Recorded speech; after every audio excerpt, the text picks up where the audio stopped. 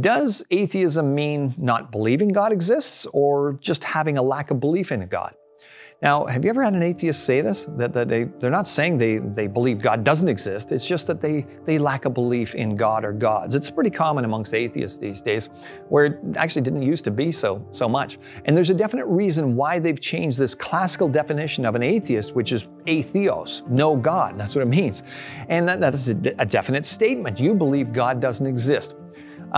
See, atheists will often say they just lack a belief in God the way they lack belief in sprites or fairies or invisible purple unicorns. In other words, they're saying atheism isn't an actual intellectual position where they're making an absolute commitment or statement towards a specific worldview.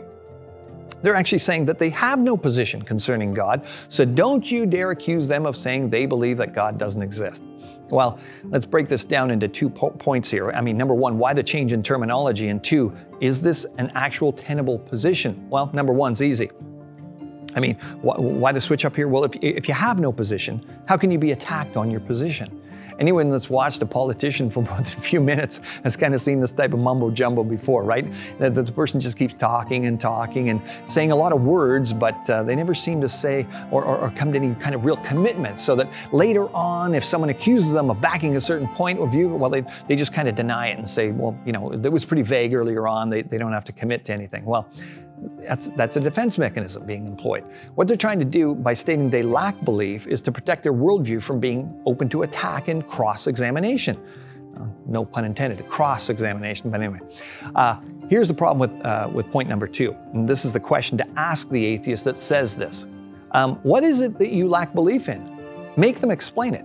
Do you lack a belief in Allah, the Gitche Manitou, the one true God of the Bible? What is God that you lack belief in like? Prompt them. Is it the God you believe in supposed to have the power to create the universe? Yes or no? Does the God you lack belief in supposedly set the moral absolutes? Yes or no?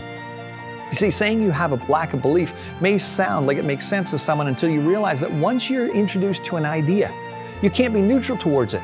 You begin making judgments about the concepts that you're being exposed to. You can consider it's plausible, accepted, think it's nuts, crazy, rejected, or whatever. Maybe you need more information to come to a definite conclusion. But you can't just say any longer that you lack a belief in it, because it isn't it. It's defined to some extent a concept, so you can't lack a belief in it anymore the way you're trying to frame it. Now, even after explaining this, some atheists are still going to say that they can lack a belief in things even after being exposed to the idea, but that's not true.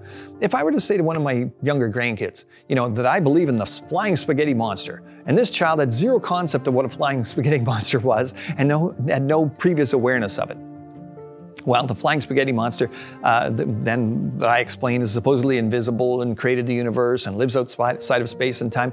They would now have knowledge about that concept, and they've got to either accept that or reject it, or say they need more information to determine whether, you know, flying spaghetti monsters exist, whatever. And you can try to play word games and say not having enough information to make the decision as to whether the flying spaghetti monster exists, you know, equals being an atheist towards it. But that's actually called being an agnostic, not a true atheist. You see, the root of the word atheist reveals the fallacy. Atheos means no God. So does the term atheist mean you believe there is no God? Well, if used correctly, yes it is, and yes it does. People that misuse it should call themselves agnostics.